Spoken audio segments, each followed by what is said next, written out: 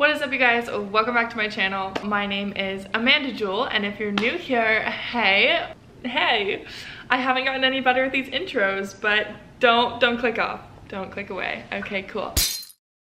I've been seeing these what I spend in a week videos, and I have not seen one for Austin, Texas yet. Austin is a really expensive city, and I'm also a college student, which is even more expensive. I wanted to do a video about how much I spend in a week / how expensive it is to live in Austin as a college student.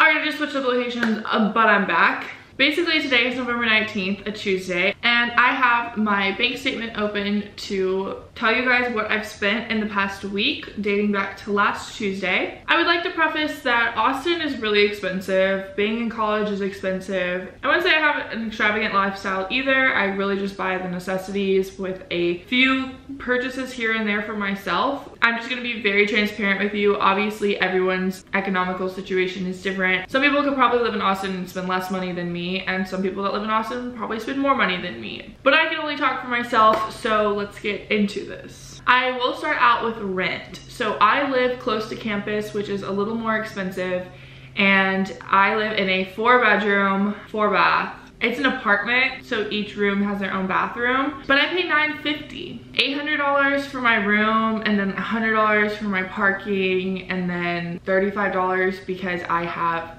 a bathroom attached to my room. That means that they are almost making $4 grand per apartment, which is crazy. I don't live in anything super nice. And then utilities usually average around $40, usually $150, and then divided by the 4 of us, it's around 40 bucks. So last Tuesday I ate on campus and it was $7. And then for dinner, I went to the grocery store and spent $8. The next day I ate Chipotle, and I was literally just gonna buy it for myself, but there was a veteran outside who was also hungry, so I bought him lunch. So it ended up being $21 at Chipotle. Then I spent $4 at Dunkin' Donuts on coffee. I reloaded my Starbucks card to $20, so that's $20 at Starbucks. Then I did have a personal purchase at Ulta, which was $12. The next day I ate Chick-fil-A, which was $8, and I wasn't feeling so hot later on, so I went to Walgreens and I picked up medicine for $7. On Wednesday I had Sonic, which was $3, and then later that day I had the Soup Peddler, which was $17. Then I had another reload to my Starbucks card for $10. Next I had Jimmy John's and it was $12. Then I bought gas for 36 bucks. I had a meal from a local sandwich shop, which was $10. I had Einstein's, which was $9, and then I loaded a Dunkin' Donuts gift card for $10. I started parking on campus, $9, $6. Then I had to buy a talking session with someone in another country for $15. It was for a class.